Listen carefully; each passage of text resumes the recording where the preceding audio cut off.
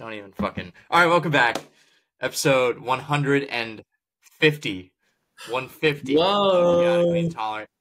Oh, our bracket, we did a bracket on Thursday. It was, I shit you not, literally the first game of the NCAA tournament, our bracket was busted. Like, the very first game, it was busted.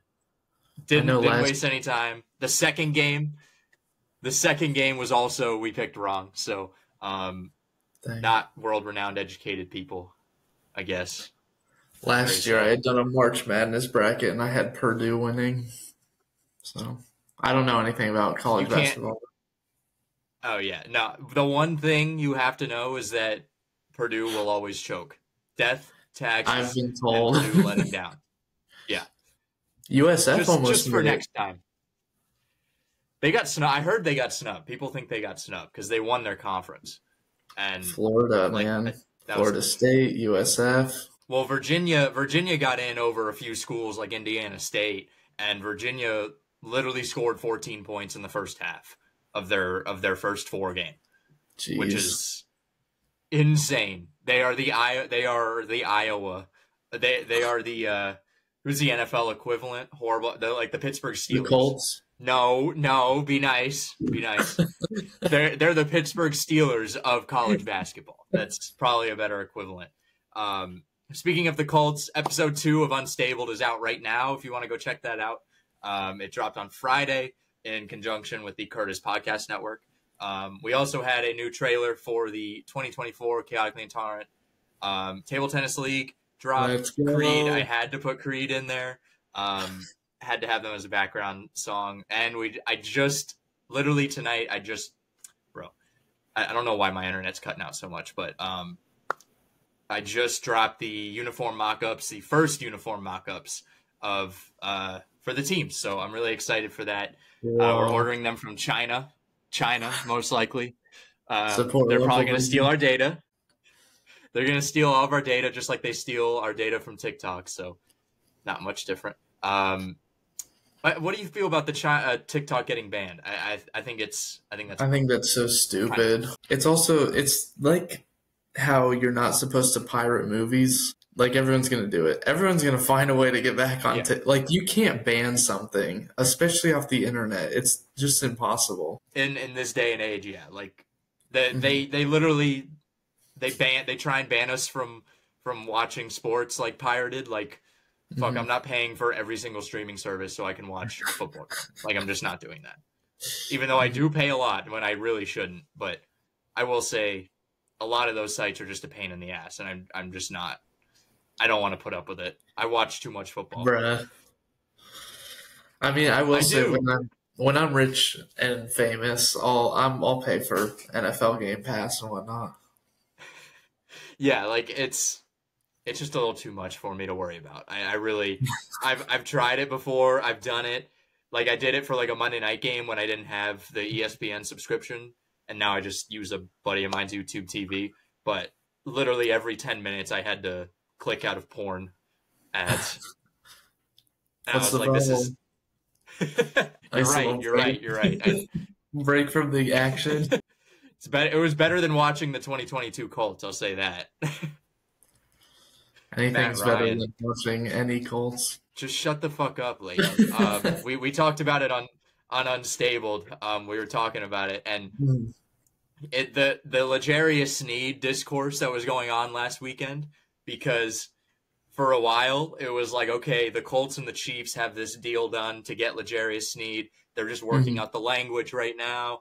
It's happening, and then, like, literally a day later, they were like, the teams have not even communicated. They haven't even talked to each other. There's been no discussion about it. I have never seen reporting so bad. I've never seen anything like that. It is insane how that happened.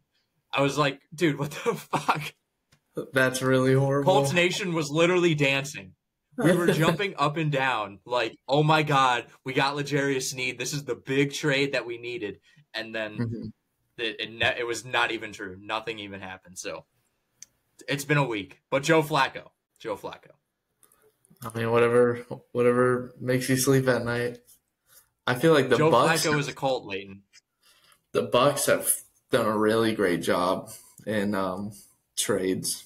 I think we're looking even stronger than this last year. I saw a billboard on my way to Tampa this week with a Mike Evans Buck for life thing. Yep. That's all it said. And It was like a picture of David. Mike Evans Buck for life. Him and Well, I saw you guys David. got rid of Shaq Barrett. Yeah. So I guess you guys just don't care about Buck for life. Well, because I didn't know why, but I read some comments that were, oh, he's washed or whatever. So I don't know. Yeah, he is. He is. How old was is he? He did not look nearly the same, and the Dolphins picked him up. Yeah. He's he's old for a linebacker. Yeah. Yeah. Let me the see. Bucks are looking like he's got to be. He's 31 right now, so that's old for a linebacker. Yeah, I think Levante David's 36. Yeah, we've got some old fellas on our team. There's no way Levante David is 36. If he's 36, then I might as well kill myself. I thought he was. I could be wrong. That means I'm 95 years old. Of course, he's 34. He's 34. 34. Mm-hmm. Yeah, still playing at a good level though. He is. He signed a 1-year deal, unless he might retire at the end of the year anyway. Yeah, he might even start falling off rapidly or something too. Yeah, I feel like a lot of times that happens with linebackers; they just fall off a cliff. And speaking with falling off a cliff, Russell Wilson, hilarious, going to the Steelers. Because I don't think we've talked since all that stuff went down, since like the big free agency movements went down. Well, that's so weird because he goes to the Steelers. Okay, Steelers have their quarterback. Kenny Pickett's going to be driving Uber. Then they send Justin Fields as well? Like, what is going on? They traded with Chicago they got him cheap. I would say that's a great deal for the Steelers. Yeah. But it's like Justin Fields just made himself a backup. Or Russell Wilson. He's going to get to sit behind.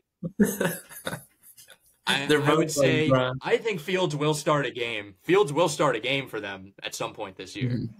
100%. I don't doubt that. Like he'll probably start in like week 15 because the Steelers are probably going to be out of it again, just like they always are, or just like they have been for the past few years. Kenny Pickett is actually driving Uber in Pennsylvania still, just with your team, the Philadelphia Eagles. Yeah. He needs to drive an Eagles branded car. He's got the little flashing light on the front, Uber, Lyft, and it alternates. All right, let's do the wheel. Whoa, what was this?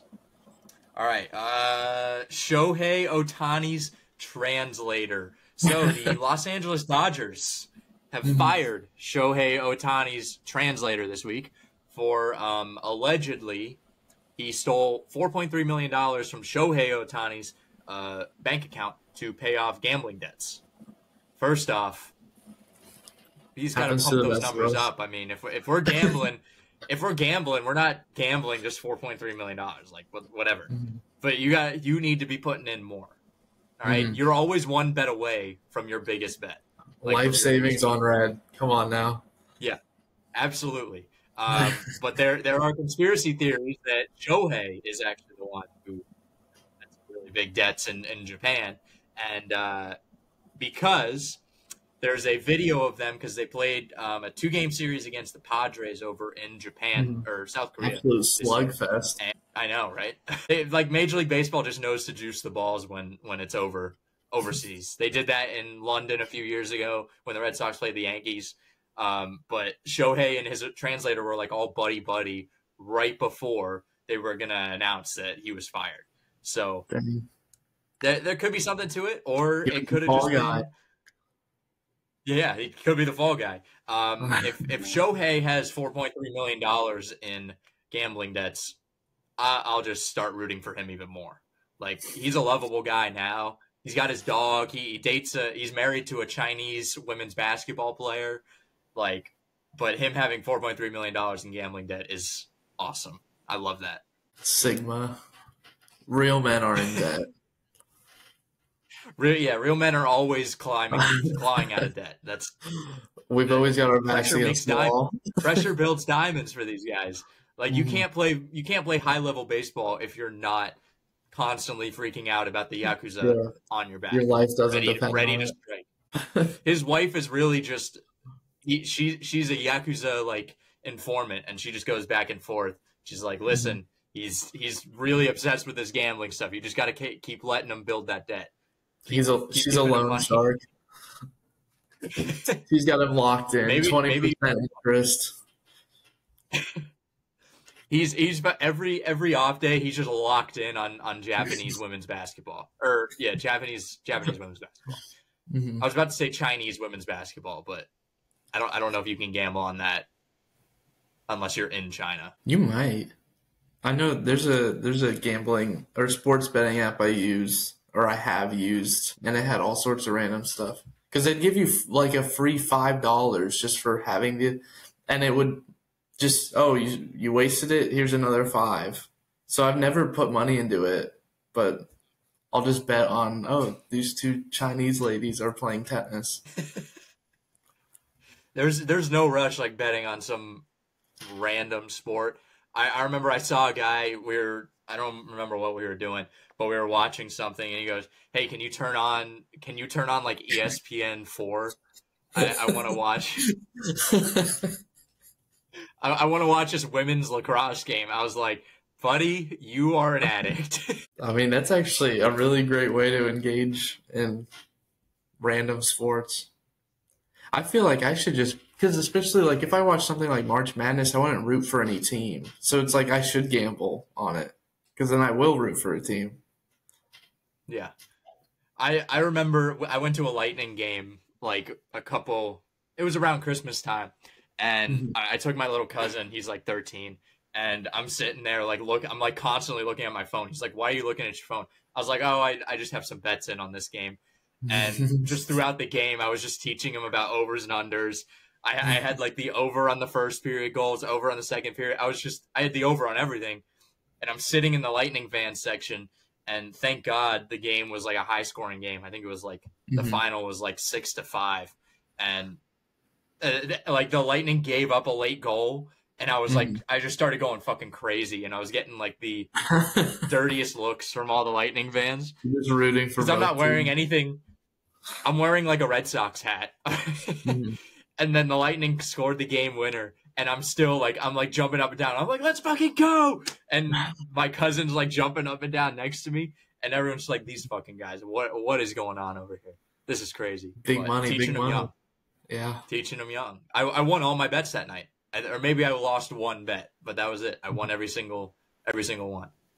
Dang. That's the way to attend a sporting event. Just go to a random sporting event. I think Dakota and I are going to a Rays game against the Blue Jays this week on Friday. And I think it's only like 10 or 20 day. It was like $10 or $20 for tickets. That's why we got them. Like super. Opening day's on the 28th. So yeah. When is that? All right, let's spin the wheel. Name a woman. Leighton, name a woman that's not Hillary Clinton, please. Rosa Parks. Rosa Parks. That's the one you come up with. Hey, that one I really tried. I'm like, okay, just say a name. That's the name. I mean, that's listen. If you're gonna name a woman, she is an important woman in history. So, do you have anything to say on Rosa Parks? Like, she's the only person who got famous for sitting down for what she believes in. Hell yeah. There's a clip. Again, I gotta think here, because I just watched Roadhouse, so whoever the girl is in Roadhouse, the main I need a name. Shit. What's her name? Oh, shit. Ellie, or Daniela Melchior. Never seen her before. Roadhouse, the new Roadhouse, if you haven't seen it, not a sponsored segment. I would definitely go see it. If you're a man or just someone who loves ridiculous action movies, somewhat action comedies, I would go see this movie, because like everyone seems almost invincible in the movie. They're constantly getting punched, constantly getting just beaten to shit. the most ridiculous. Conor McGregor he just plays himself, I think. Mm-hmm. That's all he does. He doesn't really play anyone else except himself, and he's the worst actor of all time, but it also like completely works. Can't understand anything he's saying either. Good for him. Branching out. Yeah. Yeah, heck, Definitely. Jake I mean, Paul. and he's Jake Paul's going from actor to fighter, so Conor McGregor from fighter to actor. They are getting dangerously close to looking almost exactly like each other. Like they really look with Jake Paul with his beard, the long beard, and Conor McGregor with the long beard. I would say they're getting a little too dangerous to looking exactly alike. I feel like Jake Paul's face is a little chunkier, but I mean, it is. It's a little, but they look very. If he loses Jake a little, Paul looks like Cooper Kupp, bruh. Oh yeah, Cooper Kupp too with his beard. That's true. Oh yeah, that fight. I guess there's a no knockout clause, which immediate not watching after hearing that. How are you not allowed to knock out your opponent? Is that what that means? You lose your purse if you knock him out. I hope Tyson says, fuck it, I'm going to do it anyways. I saw Shaquille O'Neal was in a podcast, and he's like, if Jake Paul wins, are you really going to feel good about beating a 57-year-old Mike? Yeah. Like, I feel like it's so. All of the world wants to see Jake Paul leave in a stretcher, but like even if he did win, it's like who cares? Here's the thing. I want Jake Paul to fight a fighter that is his age, who's a real fighter. Yes. That is not even like say not even say in his prime, but just who's a real fighter who's his age. Because he's only fought, if they're his age, they're not real boxers. They're either UFC, which is hard to make the switch, or celebrities or YouTubers, which I don't even count. I don't count YouTubers as celebrities. Let's get that out of the way. Even if like the fact like they get invited to like the Oscars is ridiculous. And we're saying that as low level podcast. I mean, I would say podcasters. Like people watch YouTube as much as we used to watch TV. Like I would say YouTubers are celebrities. But they're not like going to the Oscar. They shouldn't be going to the Oscars. They shouldn't be going to these award shows. I think because they're not actors. Not most, but I would say like someone like Mr. Beast should be expected at stuff like that. Maybe I also think it depends on genre because like PewDiePie, he's a gamer. Like don't send him to the Oscars. Yeah, that's true. Well, I just think like Oscars, you got to be an actor. You have to have. I agree with that. Like Addison Rae, horrible actress, horrible. Yeah, I feel like obviously I think it should just be actors at the Oscars or whatnot, but because they invite all other celebrities anyway, I feel like YouTubers are fine to throw into the mix. No, I want to see Stampy Longnose at the Oscars. I don't throw them in there. They're like. There's celebrities, and then there's YouTubers who I would still say the majority of America doesn't watch those YouTubers as much as they watch like a TV show. Because you have to think about all the people. Because I don't watch YouTube that much. Like it's not really my thing. But at the same time, everyone in my family and workplace knows who Mr. Beast is, and like there needs to be. They're all double hired. If add this into the election, just have a list of YouTubers at a certain level of subscribers and say, do you know who this person is? And if a good amount, like maybe like 60% of America does know that person, then we'll count them as a celebrity. And we'll say, okay, you have like half of the people are just going to skip that anyway. Require it. Yeah. Yes, your voting is invalid if you don't know who Mr. Beast is. No. Yeah, there's the voting machine. If it goes in and Mr. Beast isn't bubbled in, it diverts into a shredder. Yeah. Doesn't that happen anyways? Just half of Trump's voters don't get counted. All the voters don't get counted. It's just whoever the voting machines. It's gonna happen. I don't know. Hasn't that happened the last 2 years? Hasn't it been the rigged thing on both sides the last two elections? I even heard about it being rigged when Obama was president. I feel like it's just one of those things that's always going to happen. If you lose, it's rigged, right? That's the saying. The NFL, it's the NFL. If you lose, it's rigged. Well, the NFL is different. How is it different? Because I know it's rigged. All right, one more spin, then we'll get out of here. It's all right, though. Bucs are going to the Super Bowl, man. Okay. You know, you guys are really getting on your fucking high horse because you signed Baker Mayfield. You overpaid for Baker Mayfield. We went from projecting to be the worst team in the NFL. We crush it, way better than your Colts. And then on top of that, we've made some amazing signings in the offseason. You guys had a horrible, horrible division you had to play in. Kate Middleton. So I guess I'm going to touch on this because I want to point out all those perverts that are crazy about the royal family. First off, they're not even real politicians. They live off the government's dollar, the UK government's dollar. Mm-hmm. Second off, why are Americans so obsessed with these people? Like, it's not even. I hate our government enough. I don't need to be obsessed with another government. Mm-hmm. And people were saying that, oh, Kate Middleton got a BBL. Kate Middleton is dead because she wasn't appearing. The mother of 3 young children was just going through cancer treatments. And sadly, instead of being able to do it privately, you perverts, you disgusting human beings, basically forced her to come out and say, hey, I have to go through cancer treatments. And the fucking royal, the royal, whatever, Buckingham Palace fucked it up too with that AI generated photo that they tried to pass as a real photo of her, which was also disgusting. But these psycho, like, they got Diana killed basically because the media is just psychos, and they never learn. Chadwick Boseman, people were making fun of his weight, and he had fucking cancer too. Like, are we ever gonna learn that maybe people can just have private moments? It's just crazy to me. Like, the trolls will always exist. It's like, it's gross to me. Like, that, more than anything, is gross. And they are also like inbreds. Like, they're going crazy over inbred people. The royals are inbred. Mm-hmm. That's a well-known thing. Like, Kate Middleton isn't because she married in. It's gross to me. Really, really is. I don't know why she would marry him either. Like, she's pretty. She is. And look at William. Is that his name? Charles? Oh, Charles? Is it William, Prince of Wales? The guy who is like half. Harry's the one that complains about being in the spotlight and then writes a book about being in the spotlight. Yeah, that Meghan Markle and Prince Harry, it's so stupid, bro. Meghan Markle has now decided that she wants to be called Princess of whatever, or Duchess of whatever.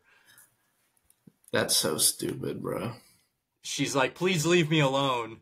And like, in her book is Please Leave Me Alone. That's the title of the book. Bro. The title of her podcast is Please Leave Me Alone. Please don't listen to this podcast. No, but it really does. I mean, these, just let people go through shit alone sometimes. Like, so one of the Kardashian guys, Scott Disick, some photos of him emerged of him being like super, super skinny. Like, he looks sick, like sickly skinny. And people are already like, oh, what happened? We need to know what's going on with this guy. Like, he might have fucking cancer too. He might be sick. Like, I mean, at the same time, I feel like a celebrity is subject to that, just being in the spotlight. Heck, being a paparazzi is a real career path. Like, that's sad too. I hate the paparazzi. I can't imagine being a paparazzi person. That's like, can you imagine just having to stalk people, stalking like children too? They're stalking like the Kardashians' children. Like, those children didn't ask to be brought into this life. I don't understand how you go to sleep at night and that's your job. Like the Tobey Maguire video, it's hilarious, but he's like screaming, I can't see, you're blocking the fucking cars, motherfucker. Mm-hmm. I love the video, but it is like really sad. These people, there's a bunch of sad Justin Bieber ones. Yeah. They just, I think something happened with him and Hailey Bieber, and she's like bawling her eyes out, and these people are just surrounding them with cameras. Like, we need to get a picture of her crying. We need to get a picture. It's like, can you just back off for a second? They're parasites in my eyes. Like, it's the lowest of the low that you could be, I think, for a career. I can't imagine telling your parents, I want to grow up to be a paparazzi. The Paparazzi Academy. Your parents just restart. They're like, we got to have another kid, man. How do we get rid of this one? Yeah, I really wonder, what does it even take to be a paparazzi? Do you just have to own a camera? You have to own a camera and be extremely, extremely intrusive into anyone's life. You have to have no boundaries whatsoever. Like, what was it? The Kanye video too? They're like, it's like 5 a.m. They're videoing. And he's in the garage and like, hey Kanye, and he's like, shut the fuck up. Oh yeah, I've seen that. That's the only thing they deserve. I don't, and like those magazines too, like the grocery store magazines. They, you know, when you're checking out, I've never looked at them and been like, wow, that's something I want to look at. I want to know what the celebrities are doing. Mm-hmm. Just make my movies. Just make the movies. Like, you like making art, that's cool, but just make my movies. Dang, you could earn over $100,000 a year being a paparazzi if you're able to be consistent. Way overpaid. Way overpaid. I don't know, man. Sounds like a pretty an opportunity. They should be making like $15,000 a year. Although Peter Parker is borderline paparazzi, he's paparazzi for Spider-Man. He's the only one that should be paid $100,000 a year to be paparazzi for Spider-Man. He does get the best photos of Spider-Man. So, and also they're re-releasing all the Spider-Man movies into theaters. Cash grab, total cash grab, by Sony, because they know that Madam Web was horrible. Dang. I guess being a paparazzi is an option. There you go, Leighton. I'll just do it. All right, well, yeah, let's wrap it up here. Make sure to like, comment, subscribe, share. Make sure to go to Unstabled, the YouTube channel. Go subscribe there, check it out. And we will see you on Thursday.